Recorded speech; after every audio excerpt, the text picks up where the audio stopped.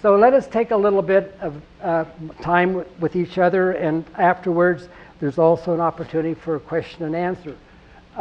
If you can't hear me, just ask me. I grew up in Kansas, so the sunflowers are Kansas natural flower. And also too, in the high school days, I was on a custom combine cutting crew going into western Kansas, cutting wheat. And so the icons in my footprint and objects that I celebrated on the landscape were oftentimes the big grain elevators, and I would drive the truck up, sitting there waiting for them to unload the truck and then go back out to the field to get the next one. So I spent a lot of time in the summer months out in western Kansas and enjoying time in the prairie and of the open space. Growing up in Topeka, Kansas, my father was in medical, and I had a great childhood. My family was nurturing. We had good times. I have a sister. So my childhood was joyful, and also exploring all the time and looking into the world around me.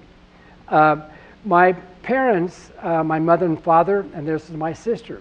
But the reason I share this image with you is that all the clothing that we have on are made by my grandparents. They were a mom and pop tailor store or shop. And so I remember as a small boy, my father would go on Saturday and put me up on the big cutting board where the fabric would be rolled out, and I would watch my grandfather talk to the customer, putting the fabric over the arm and saying, well, this tweed is in this year and so forth. And there were even cardboard maquettes of the model with the clothing on. But I remember that situation, and my grandmother doing the buttonholes and looking on her ironing. But not until I became more senior did I begin to realize that in my DNA I come from a family of makers and measurements and precision and getting the right cut and putting the pattern down. So it took a long time for that wake up to bring to me that I really do come from a family of making and a craft. So the clothing that we all have on was tailored in my grandparents' tailor shop. Again, my world is about adornment, and many different cultures have enriched my visual and my thinking. And what more personal could tattooing or painting the body, or taking feathers, or perhaps around the arm, just taking skin and wrapping it. So again, I look at and think about the body as an armature and something that I explore. If I'm ever stuck, museums are very, very important to me, because if I ever am stuck, and someone said, do you ever get stuck, Bob, and don't know what to do or what to make? I said, if I am, all I have to do is go to the museum and stand before the musical instrument display case at the Metropolitan, because I was using the Met for quite often because I was living in New Paltz. But anyway, the museums are my sketchbooks. They are my history. I belong to a family of makers. And so the museums become so important for me to regenerate my battery, to take me into the arms and armor, looking at weaponry, or looking at helmets, engraved, inlaid, or the musical instrument where beautiful inlaid abalone shell in the guitar. So museums have become very, very important to me. So I love going to the museum and the importance of that. I also realize that I belong to a family, and the tools that we see in this etching on the wall, many of the things that are going on are the tools and instruments that I work with, and they've been handed down. So that brings me back to that whole thing about family. So I've enjoyed today with some of the people I was with, asking them about family, and do you know your footprint? Do you know who opened up the doors for you to be radical and do installation work? Or kind of pinning them down to think about their journey at this time, and the sense of they do belong to a group of makers, and that goes way back.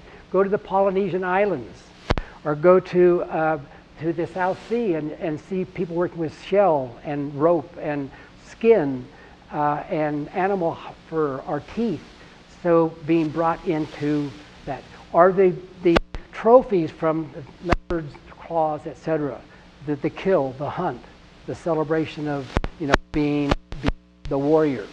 So again, we do, those of us who are on that journey have found ourselves very much, I think, at least I feel, very seriously connected.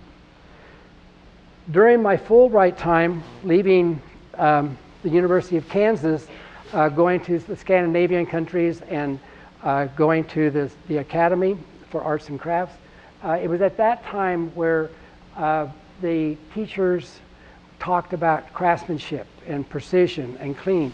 And if you notice that the piece is highly polished, and with these pieces down, they move, also to very clear on the design sense. And you'll see later on how radically I changed in the 60s from the work that I became so ingrained with there. And the craftsmanship at my graduate time, I didn't get pinned down or be with people that were that anal and that sense of craftsmanship and honor. But I found during that Fulbright time it was important. Another thing that I want to just touch on at this moment about the Fulbright. I'm a severe dyslexic person. I was in the closet, and I had incredible writing problems and reading problems. I was at the University of Kansas. They had what they call the boat hand English class, and it was those of us could hardly write a sentence, so we were in this special group and so forth. And it was I hung on during graduate school and undergraduate, many times coming very close to failing out. But because I needed to express myself with my hands, the craftsmanship and so forth, so I was doing strong in the making, but I was doing so poor in the academic situation. I was walking out of the studio one night at 2 o'clock in the morning. I was in ceramics, and I looked up on the wall on the pin board, and there was this, I still remember, yellow and black poster, and it said, Fulbright, study abroad. I'm standing there looking at this going, wow, I'm about to graduate, and Fulbright, but that's for scholars, and oh my God, that'd be so, but no way, Jose. So I left, but I remember that experience. About 3 or 4 days later, walking across campus, the library was in front of me, and I turned and I went into the library, and I went up and the stairs and went into this room, and it was the Fulbright office, and I walked and I said, she said, oh, are you here? I said, well, do you have to speak a foreign language? I could hardly do it well in English, let alone writing, She said, no, I mean, the Scandinavian countries, Australia, there are many countries that the requirement is you don't have to have the language proficiency there. I said, okay. She said, I said, well, can I? So she gave me one form. I said, no, can I have another one? Or give me 2 more. She said, but you only need 1 form. But she didn't know that I knew that because I didn't type, I knew when I went down and started filling out that form, I would misspell things. And what do I do? So I needed to have that backup, that safety net. So I took 3 forms, and I began to research where I thought so Scandinavia was known for, George Jensen, of course, was highly known, but Scandinavia was well known for silver and gold and enamel. So I applied to Norway. Long story short, I did receive a Fulbright. I remember standing up on that stage that night. I was the only art student at that time that had gotten a Fulbright. I was saying, this person was going to study medicine. This person was going to go and study theory. This one here was going to study geology. I remember standing there, and he came and gave me this piece of paper. And I was standing there with a great deal of emotion. I realized that, I didn't think I was worthy for this. This is for scholars. So what I want to say to those of you that are looking at proposals for grants or whatever, if you want to dance, you've got to get on the dance floor. It's only paperwork. But I counted myself out of the ball game because I was so struggling with dyslexia situation, and I was so in the closet that, but you know, after I got the Fulbright and excited, and I went off, and you know, 4 years later, I was sitting in Florida at my first teaching job, and I picked up Art in America. I was in the bathroom, sitting on the stool, matter of fact, and looking through the back, and I saw it said, "Oh, grants." And I looked and I saw it said Tiffany Grant, and it was for the crafts area. It wasn't for the fine arts this time around, it was for the crafts. And I said, you know, well, why don't you write and get that form? And you know, you kind of know that you've got to fill out this form. I did it. I felt strong. Bingo. I got a a Tiffany Grant. And I went back to Norway and worked in a goldsmith shop. So the Scandinavian pieces became very important because you notice how the clarity of the form, the high polish. This is a double spouted teapot, and it's now in the Yale collection of silver, along with a Paul Revere example and also other notable historian pieces. But that piece is sitting there in that collection, and it was designed and executed during my time on the Fulbright time. But then when I came back from the Tiffany Grant, I began to become more radical, and I began to find myself working with materials in the mid-60s that was very unorthodox to what was going on in America in the jewelry direction, meaning that I was taking my jewelry skills and celebrating the ABCs, but I was using materials that were very unorthodox. It wasn't dealing with high-end materials. But you know, here's for those of you that are photographers, I took a tintype from the flea market. So the tintype is here. Here's his body. I cut his head off. Instead of putting a stone here, I put this, embezzled it in. This is from the Cracker Jack box, and it's the title of The Man with His Pet Bee. And copper around here. This is from a disc off of an airplane. So I was beginning to mix. Now think back.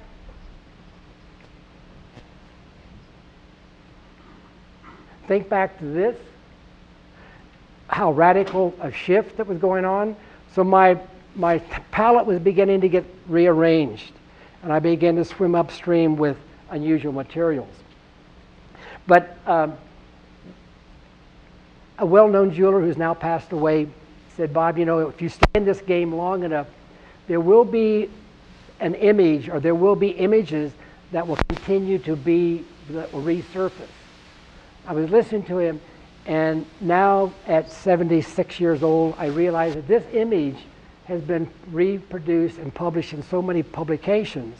And it is coming full circle. What Herman said is that there are certain images, if you're really serious about your work, that might continue to be reused, if it's for scholarly purposes or in publication.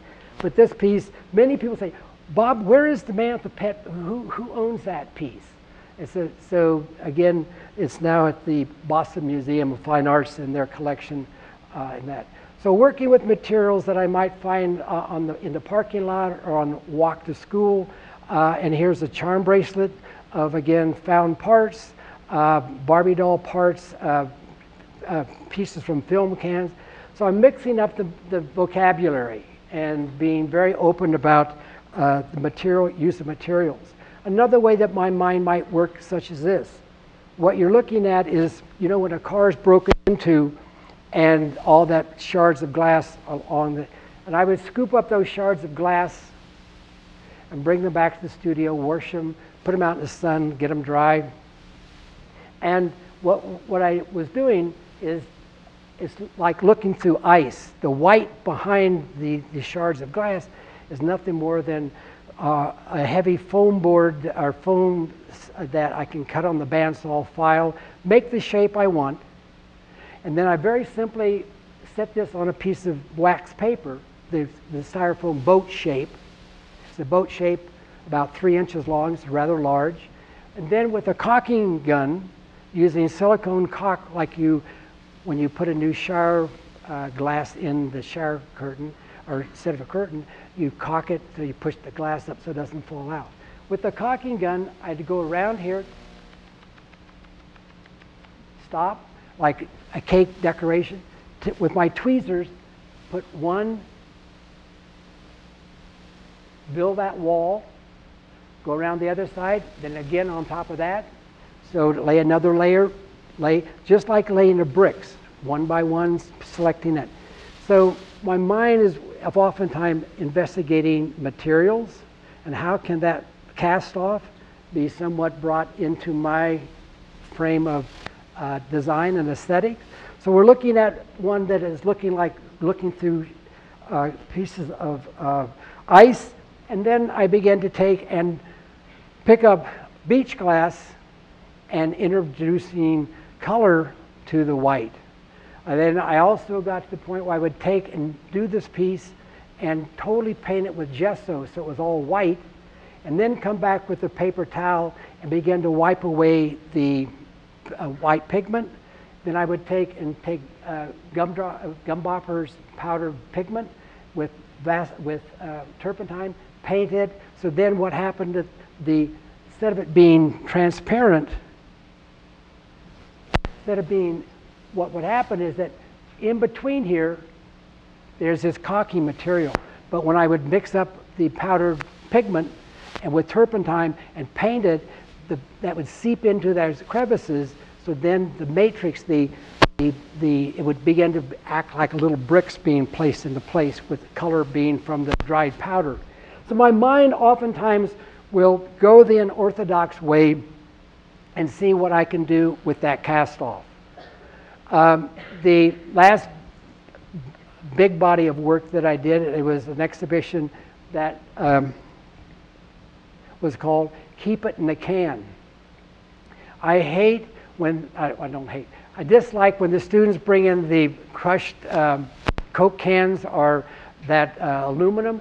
The aluminum is so thin it has no integrity. You can't bend it, you can't solder it, et cetera, et cetera. So oftentimes I did not find the crushed aluminum cans attractive. But one day I was walking to school and I looked down and someone had stamped on the can and it was there. And all of a sudden, for those jewelers here, all of a sudden I looked and realized that this circle was like a bezel. So I thought, wow, if I took and what if I made something and dropped it inside that circle and figured out how to attach it, I could take these ugly cans and I could come back and build my own story in here. Why enamel when I get all of this wonderful color and the graphics? So I began to hone in on that found can and start thinking, what could I creatively investigate and be playful and do something with? So I made a series of pieces called Keep It in a Can. So then drilled a hole, took my saw, cut this out. I can peek through here now. Took a piece of tin behind here, took this piece and wired it down.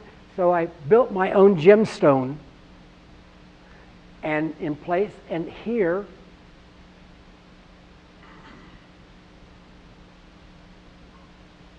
for those who are jewelers, that is how I'm trapping that aluminum can. It's light, it's color. I create my own gemstone inside. I put the back on,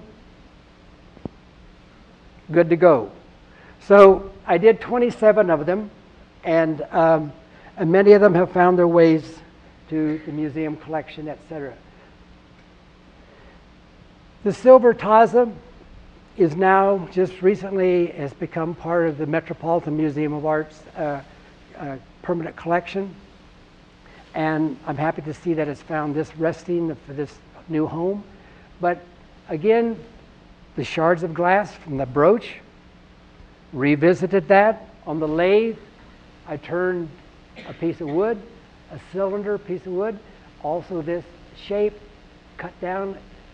So it's kind of like a fruit compote, like my mother had when they had the glass piece on the top for the cake or whatever. So then I spray painted it black.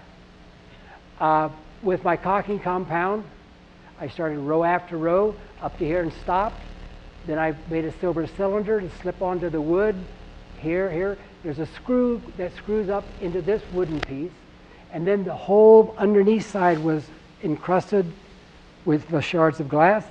And then across here is 19 inches across, and there's 109 pieces of beach glass and beach pebbles that have been bezeled and put into place.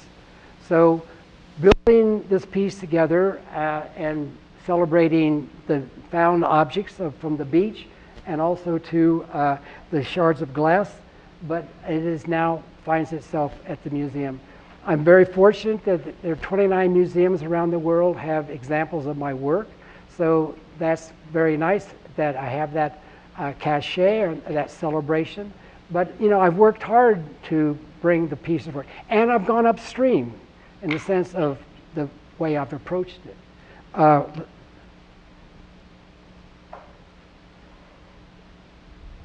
very wealthy family in Italy commissioned architects, and I was the only jeweler to execute a piece for their permanent collection. Cleto Bonori was the name.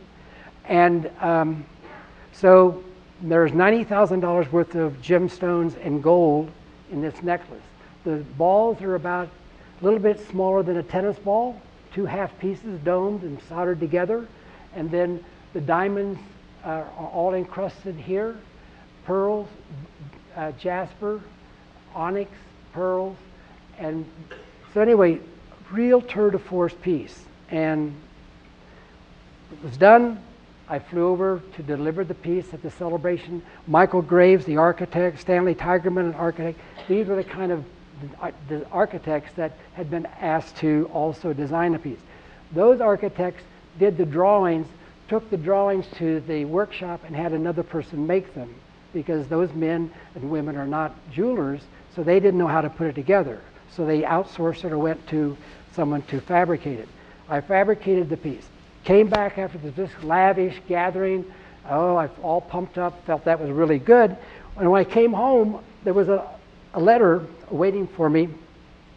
And it was this letter from the Victoria and Albert Museum. And they had just purchased this paper necklace for their historical jewelry collection. And it's on display permanently along with their other examples of jewelry history. And it's nothing more than that same foam board or same styrofoam. It's not the piffy ones that my mother used to make the Christmas tree and put all the pins in that are kind of smooshy. These balls were firm, but they were also definitely styrofoam. And then encrusted decoupage with paper and gold foil and lacquer. And the piece was purchased for their collection not because the intrinsic value of diamonds and gemstones. It was more about they were celebrating the thinking and the designer and the maker about their journey. So it was to put those 2 slides together about point and counterpoint is that here this is all about in value of gemstones and gold, and here all of a sudden coming home feeling pretty pumped that I get this letter from the Victoria and Albert celebrating this piece. I have so many interesting pictures on postcards or now on the computer of people standing at the Victorian, standing in that case and pointing at the piece. This is a picture of Louis Bailey, Bob and Louis, a drawing of Louis. We're wearing these paper hats, not yarmulkes, but paper hats. Louis came with his mother and father to have dinner one night with all the grown-ups, the only child. After dinner, I said, Louis, let's go and do some drawings. I had paper and cardboard and markers, so the adults could have adult time and have time not with Louis at the table. So he and I played, did all these drawings, and we giggled and talked. And so when he went away, I looked down at the drawings. I said, oh, so I cut it and made a postcard and turned it over and said, Louis, I said, I had a great evening. Come back and let's play again. And I sent it to Louis. His mother's a painter. His father is the head of the psych department.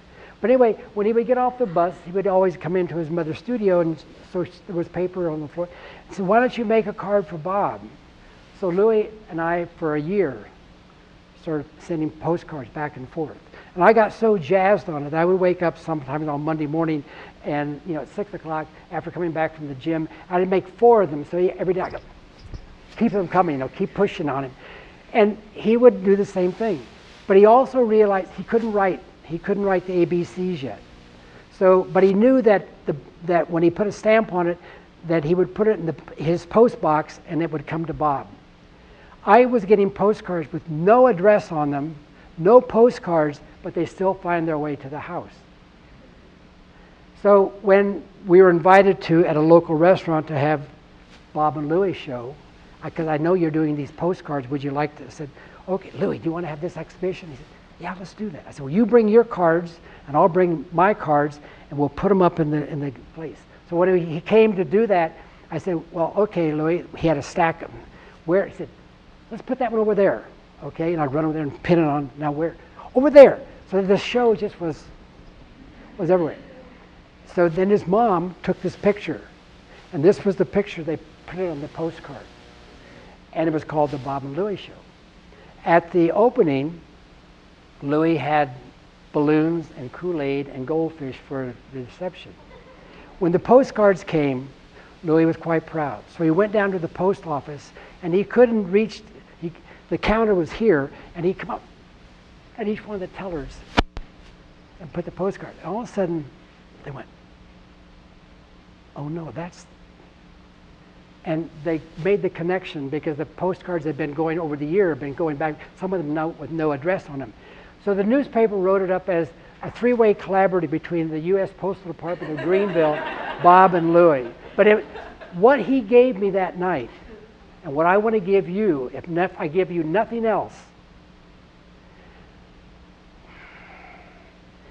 that every time I sit down to my workbench to work, Louie comes back into my, and he said, Bob, just be playful.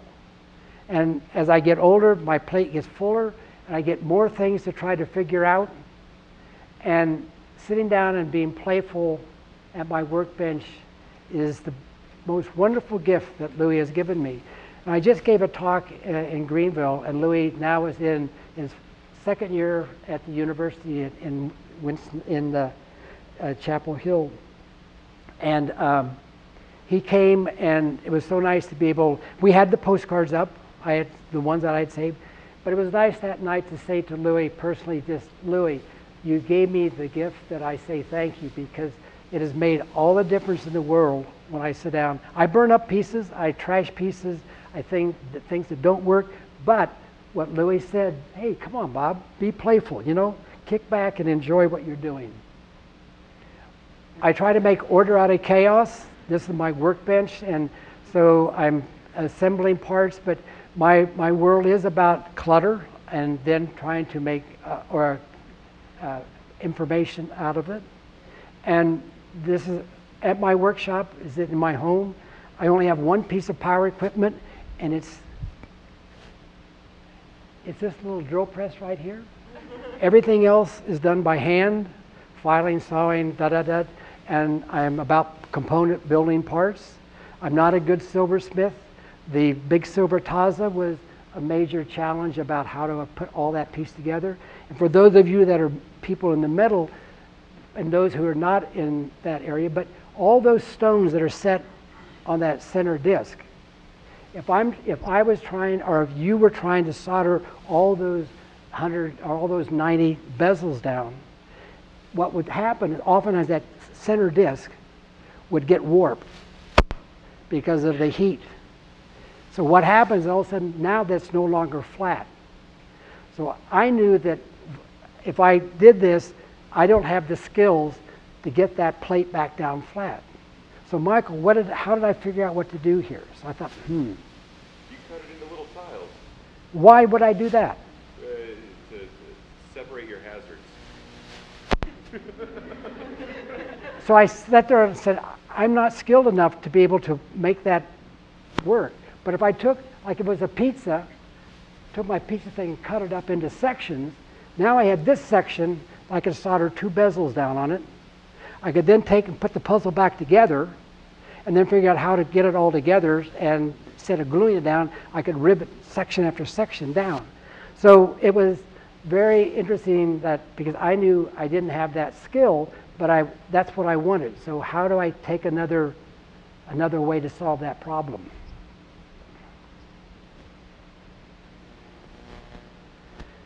In a few years back, I received a letter from the North Carolina from the governor, and it was the governor's award for the arts. And then that night there was a big celebration. I didn't realize what a big ado it was, but anyway, this is the Governor Perdue and myself that night at the celebration.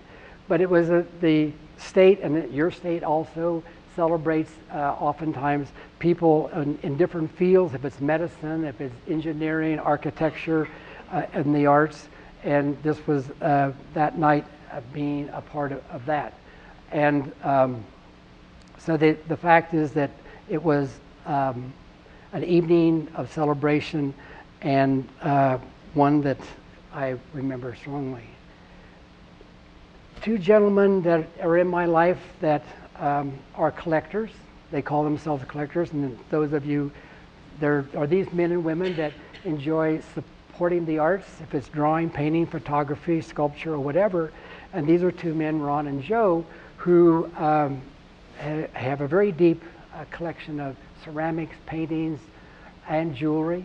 And I was at the Pinland auction some years back, and this gentleman was sitting on the porch of what they call the North Light in a rocking chair waiting for the big event. And I was waiting for the big celebration and auction. And this gentleman said, "Hi, Bob, I'm Ron Porter." And so we kind of chatted, and I sat down with him, and we were chatting about the Pinland auction and where are you from? I'm from South Carolina, and oh, I'm living in such and such.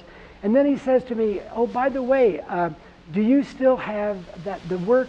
Remember the stick necklace?" And I went, "Yeah, I still own that piece. This was like maybe 8 years ago." I said, "I still own that piece." And he said, "Well, you know, when you get back home and if you could send me a photograph of it, I might be interested in it." So I get up and I walk away. All of a sudden this light bulb goes on. I said, "Wait a minute, this was 8 years ago. I don't even know this person. I don't even know this person." But he's aware of my work, so then I sent it, and so now they own like 80 some pieces of my work. But they are serious, scholarly collectors of adornment, and that was a very interesting experience with them, and so they bought that one piece. And then there was an exhibition that they came to see in North Carolina, and we went. They said, "We wanted to see the exhibition because there are a number of pieces." And then they picked up the little spreadsheet and the names of everything. And we walked around that afternoon, and a lot of the work they'd never seen before. And they said, "Well, tell me about this piece. Tell me about that piece." And we were looking at the spreadsheet. So we talked about it. So the next year, I'm teaching, and they come from South Carolina to say hello and look at what the students are doing. And they say, at breakfast, they pull that spreadsheet out and lay it down. And they said, "We're very interested in this work." And I'm looking at, no, you gotta be kidding. No. "We can't pay you all now, but we can do it on payout." "Are you for real?" Then they had me by the short hairs because the prices were on it. So as we sat down seriously and looked at the spreadsheet, I said, "Oh no, too much money on this piece. No, instead of $1,000, it's $600. Then this one over here, they didn't have marked." I said, "This one's important. Yes, you're going to go for this." So we went back and forth and negotiated figures. And for the next 4 years, they paid out over the time. But, you know, you don't come across that serious a situation. Well, the reason I bring up this is because they're scholars. And I said, "Why would you track anybody?" Because we wanted to select a situation to collect someone in depth, to show the humble that journey. So they're good friends, and and they still are seriously involved with the arts. But I only bring that up because they have been very much a part of my world and supporting my enthusiasm for what I do, and in a sense. But they're scholars, and they're very, very well versed in adornment. And they don't own my work, they own many pieces of work of people internationally and nationally. But they're far and few, but they're good friendships, and we work very carefully about that friendship. The friendship is more valuable to me than the dollar bill in that sense. This is the end of my peep show, and I say thank you for being a part of the evening. And I've enjoyed coming and being your guest, and I look forward to hopefully to return again and have time with faculty, your community, as well as the students. So thank you for being with me this evening.